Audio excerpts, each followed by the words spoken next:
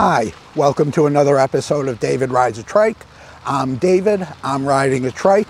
If this is your first time watching one of my videos, I try to provide a little bit of motivation for people to get up, get out, and do something active to make themselves feel better, specifically for people with chronic illnesses and conditions. Personally, I was a type 1 diabetic from the time I was a year and a half old until I was 41. I've had 3 organ transplants, cancer, borderline legally blind, more surgeries than I could count, and a bunch of other stuff. And today I'm going to tell you a little story from my past. So grab yourself a cup of coffee or a beverage of your choosing and pull up a chair. In 1994, my friend Chris and I decided to do the American Diabetes Association's New England Classic. The New England Classic was and still is, a 1-week, 500+ mile bike ride through New England as a fundraiser for the American Diabetes Association. On the second night of the ride, we got to the college dorm where we were staying overnight, and we gave our bikes to the mechanic, the bike mechanic, who was along for the ride. They had a full-time mechanic with us the whole time, which was great, just for a tune-up, check our bikes out. He finished Chris's and was working on mine, and he said, "Boy, you guys must be really strong riders." Chris and I both turned to each other with a look of, what the hell is he talking about? Because while we did a good amount of riding, we didn't consider ourselves to be really strong riders. I said to him, "What do you mean?" He said, "Well, you're gearing. You don't have much in the way of really low gears, and we're going to be headed into the mountains." For those of you who don't know, you want low gears when you're doing climbing because it allows you to pedal more easily up the inclines. So we both said, these are the gear sets that came with our bikes when we bought them. And the mechanic said to us, "Where are you from?" And we both said, "Chicago." And he goes, "Oh, Flatlanders." Apparently, in flat areas of the country, they sell bikes with a different set of gears than they do in mountainous areas. We said to him, "Is there any place do you know of that we could get new rear cassettes so that we could have an easier time?" And he said he really wasn't sure. Just check the bike shops when we get into the next town. Now, this was on Sunday.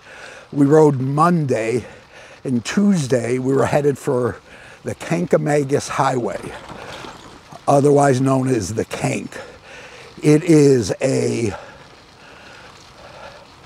pretty famous or infamous bike route. It is a highway. There are cars, but it's a well-known bike route that just goes up and up and up. So Chris and I, sorry, this thing's getting a little heavy in my hand, trying to find a comfortable position. Actually, I might pull over and talk to you. The next night we pulled into North Conway, New Hampshire. We called the local bike shop, and fortunately for us, they had 2 rear cassettes like we wanted. So we went down, got our bikes, and rode into town and picked them up, came back, and the mechanic put them on our bikes. The next morning, we hit the Kank after about 8 or 9 miles of riding.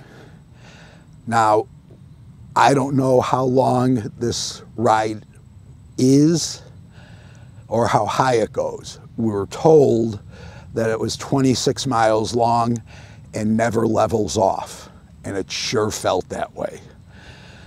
We got to the point where we were so beat that we would go from light pole to light pole, stopping at each one and slathering Ben Gay with mentholatum to warm up our legs in between each one. But we kept going and going and going, and we finally got to the top. And we were pretty proud. We rode the entire thing, unlike many of the locals who took the sag wagon up. So now we ate some lunch and thought we just had an easy, fast descent down. We went down and it was pretty flat for a while, and then we turned onto a highway. Not only was it a busy highway and bikes were allowed, but we were told that it's a main route for loggers, giant trucks carrying huge trees that had just been cut down. And the drivers of these trucks have a tendency to try and frighten cyclists by moving over onto the shoulder and trying to scare them or even force them off the road. And we definitely encountered that. Finally, we finished that and turned onto a much quieter road. But it wasn't over. All of a sudden, we started climbing and climbing and climbing again. And it went on and on and on. After about 20 miles of this, we got to the final rest stop. It was about 2 miles, I think, from the top of the climb. And we pulled over at the rest stop and just collapsed on the grass. And we started talking about the possibility of taking the sag wagon the rest of the way. Sorry, my battery died. So Chris and I were sitting in this grass, a couple miles from the top, still about 23 miles from the end of the day's ride, and started talking about maybe taking the sag wagon the rest of the way. And Chris said that he could just hear his dad calling him a quitter if he took the sag wagon. Chris's dad had passed away quite a number of years ago when Chris was just a teenager, and we were both adults at this time. And him talking about his dad made me think about my own dad, and not about quitting. Rather, I started getting enraged. My dad had died from diabetes, and diabetes was trying to kill me. I was doing this ride to try and raise money to find a cure so that maybe someday in the future a cure would be found. My dad, in his early to mid-60s, started losing his vision, went completely blind, had to stop working. He could no longer read, which was one of his favorite things in life to do.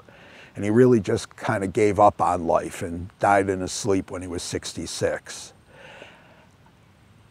I was so furious at diabetes, it was almost bringing tears to my eyes.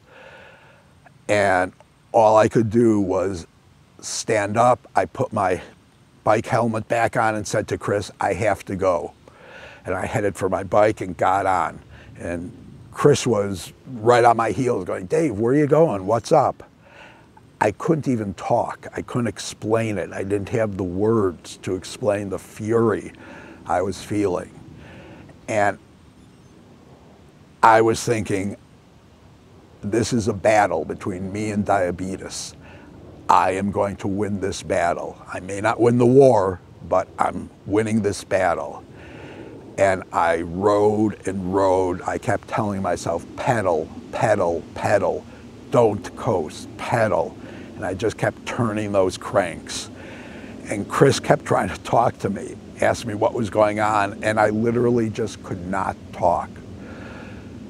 Finally, we reached our destination for the night, and we pulled in. I was able to relax. At the time, I explained it as best I could to Chris. And I felt good. I felt like I had won that battle. Something I thought I couldn't do, I did. That day, we rode over 90 miles. Almost all of it was uphill. Very little descending, other than the descent down the Kank. That was about it. The anger I had, there was also anger for Charlie, the sadist who planned this day's route. But my anger at diabetes and being affected by it, and other people being affected by it, and how it devastates lives, just drove me. And I've tried to find that motivation other times when I've been riding for other things. And it's not something I could ever just summon up of my own free will. It had to be the right circumstance that brought it on. And hopefully you can find a little bit of motivation from something in your life to get you to get up and be a little more active and do something that's fun.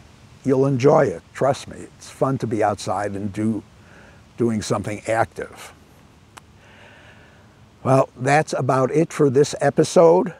I would appreciate it if you could push that little thumbs up like button down below and press the subscribe button, and then a little bell will appear. If you could prod that, it's a notification bell so that when I have a new video, you'll be alerted that I have one. If you have any comments, I'd love to hear from you. Please put them down below. That's it for this episode of David Rides a Trike. I'll see you on the next ride. Bye-bye.